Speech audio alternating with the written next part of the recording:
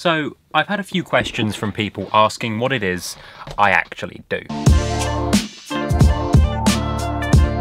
I am a content writer. I work both remotely and from an office. I'm not freelance, I work for a company, and I just want to get that straight off the bat. This is not a freelance position. I filmed a day in my life commuting into the office, and I'm going to talk you through what it is I actually do.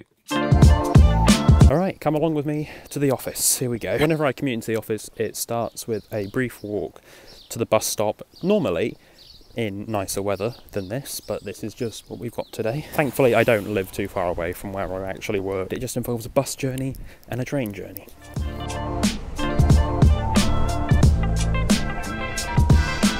Alright, that is me off the bus. It's only a quick journey into Blackpool, and now I need to head to the shop, get myself a meal deal, and then... Sorry, there's a guy cleaning a building. Using one of those big broom mop things.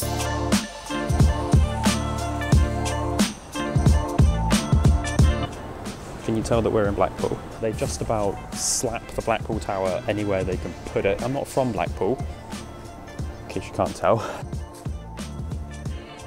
Meal deal has been acquired, thank you Sainsbury's. To the train station now. Look at little Blackpool North. As train stations go, there's nothing particularly special about Blackpool North, but it's a train station, what can I say?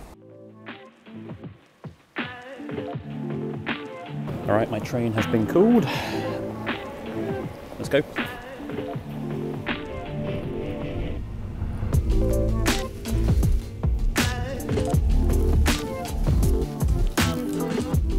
Off the train now, made it successful. It's only like 2 stops away from Blackpool, so quick walk to the office, and then I actually have to start work, which is the unfortunate part. So obviously when I get into the office, I'm going to have to actually do my job, so I'm not going to be able to record loads, but I'm still going to get footage, and then future me, who you've already heard from, will explain more about what it is I actually do, because I get a fair few questions about what a content writer actually is, which is a fair question because I didn't know not that long ago, so yeah.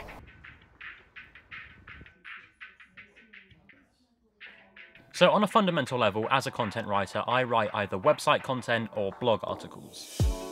The company that I work for has many clients up and down the country, all from different trades and professions. This means that I can be writing website content or blog articles for pest control, for plumbing, heating, dog grooming. The list is endless.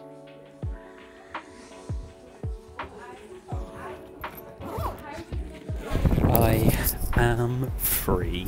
Today was a good day. Today was a very productive day. I wrote a few blog articles. To be honest, that is the best thing about my job, is just how varied it is, because I have no idea what I'm going to write until I get there, which is nice. But thankfully the sun has come out. It definitely wasn't like this morning. I was a wet, cold mess. Now I just have to do my route back home, walk to the train station, get the train, and then get a bus. Good times. As part of the content writing team, I have to research and write a certain amount of articles every single week. If there is a company and they want a website built, then our company does it for them. We have content writers, we have a sales team, and we have web designers, all kind of working in unison to create these products. Now, when I'm working from home, this is generally what my setup is. Although I don't always work in this room, which is a loft slash attic. I work in here most of the time, and it's just a nice space to really just think and write in, because if you want to be a content writer, you need your own space to actually be able to read and write and think creatively, because this is a creative job.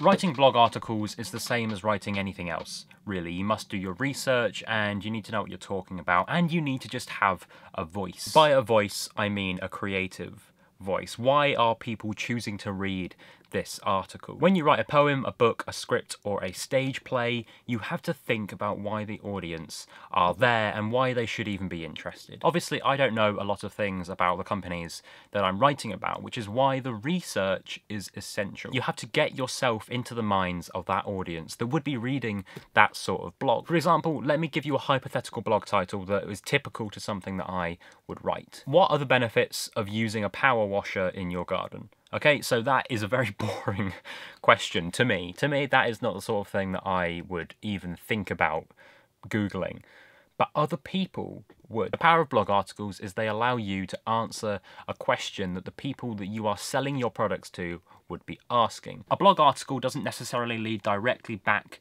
to the website and lead to sales per se, but it leads to engagement. If you host a landscape design company and you are writing a blog article about power washing in your garden, people are going to be Googling that exact question and not your business. But the two are linked. So whether I'm at home or I'm in the office, my job is exactly the same. I just like to go into the office to actually socialise and be around the same creative people that I'm working with every single day. I have made a video on working from home and I highly recommend you check it out if you are in a similar position to me. If you want to be a content writer, then I make regular videos on the topic and I try and give advice as I am learning myself, so be sure to subscribe if that's something that you're interested in. Until then, have a fantastic week and I will talk to you next Friday.